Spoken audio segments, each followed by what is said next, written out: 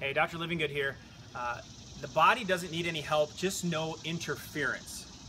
So you're designed to be well, to be healthy, to live to your full potential.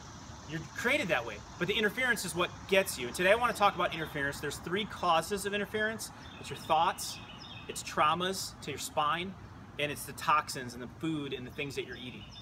Today I want to focus on the first T of interference, and that's thoughts. I see so many people go through the day and you're not even consciously aware of what you're thinking about, right? And so hopefully I wake you up to this a little bit today.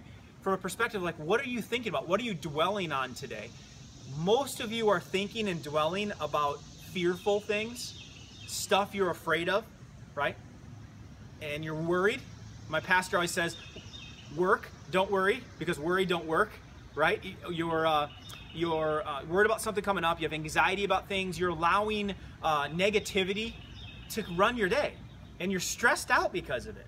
And you got to get a handle on this. I think I don't talk enough about just the quarter-inch of skull is sometimes the hardest adjustment I have to make on you, that you can control those thoughts. Listen, I know you maybe can't change the scenario in your life, and I know we all have stuff we're facing that's complicated, but you can choose what you're focusing on every single day.